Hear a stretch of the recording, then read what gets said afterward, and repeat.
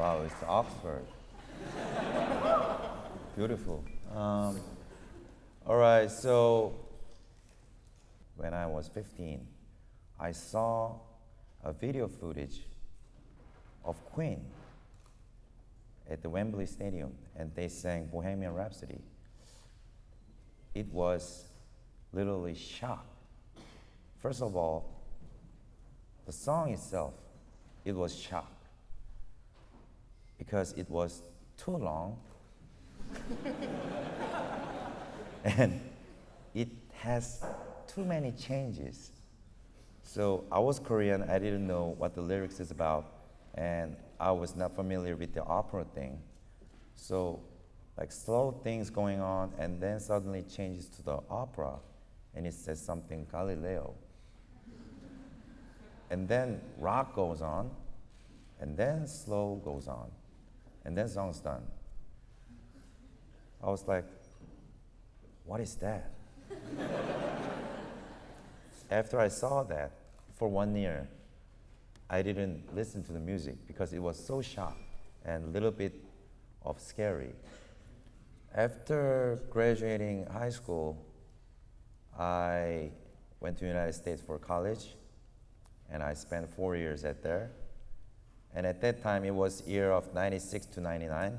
That was the first time I did my best in something, make a tracks. And when I was young, I was really good at dancing.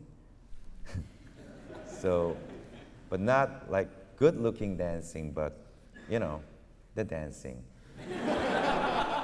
So, and my only interest when I was young, my only interest and regarding was to be attractive to the girls. That was the only interest. But you know, I know I'm not that good looking, so I gotta, you know, try to invent things hard, like, you know, talking funny, dancing funny, singing funny, do some funny things. You know, I think laughing and smiling can beat handsome guys. That's what I thought.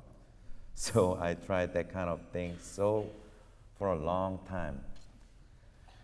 And in the college, I dreamed about to be a composer, and I wrote like 100 songs in a year.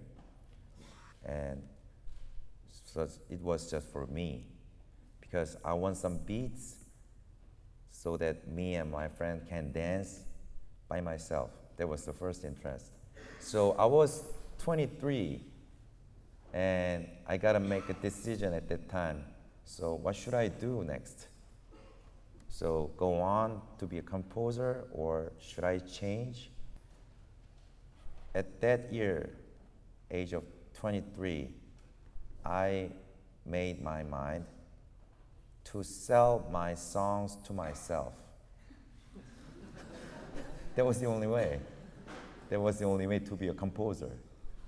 So I decided to sell the songs to myself.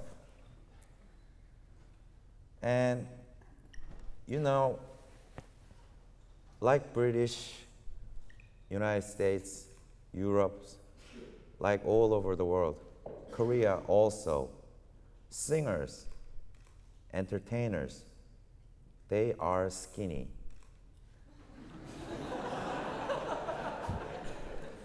And they look good, handsome, and even they are guys, but they are pretty. Most of them.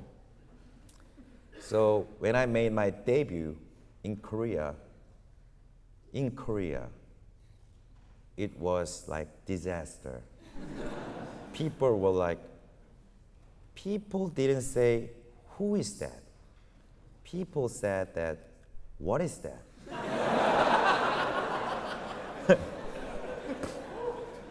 So it was year of 2000. So I made my debut, and you can consider it as like 12 years younger version of Gangnam Style, because it used to have like such a dance move, such a video, and such a shape, whatever. And people saw it, and what they thought was, I think we can do it. We can do size dance, just like you're doing horse dance these days.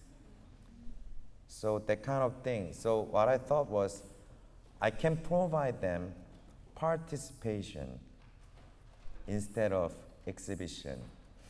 So that kind of thing happened 12 years ago, and I did kind of well in Korea. So Korea's really conservative and strict, and they have really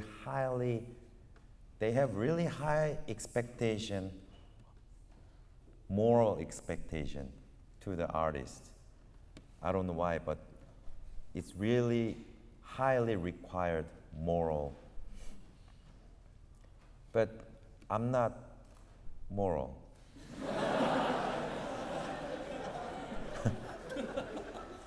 So I think that's not an artist. So last year, what I thought was, I gotta make this 6th album. I gotta go back to the first place when I debuted with funny move, funny song, funny dance, so that people can laugh. Because all over the world, it's economics really horrible right now, and Korea as well was really horrible these days. So what I thought was, as a 12-year-old artist, that was part of my job, to just make fun by music, by dance, by video. So I try to make a song. Honestly, I tried my best to be as ridiculous as possible. And finally, I got the song, and it's a song called Gangnam Style. So me and my choreographers in Korea, we spent like more than 30 nights to make the horse dance. It's kind of funny, but still, we were so serious to make that dance. So I released the song and video on 2012, July 15th. And I uploaded this music video on the YouTube just for Korean users. Some Koreans use the YouTube too, so I uploaded for them. And after 10-15 days later of uploading, I am really a huge fan of Robbie Williams, but I don't know why, but Robbie Williams uploaded my video at his blog, and he said something, I cannot remember the details, but he said to his fans, like, when you get tired or something, watch this. So in that kind of things like happen again and again and again. So a lot of pop stars, a lot of celebrities all over the world, they started tweet my video on their Twitters. Each and every celebrity has huge followers, and the followers came to the video, and they started make a discussion about what is this guy.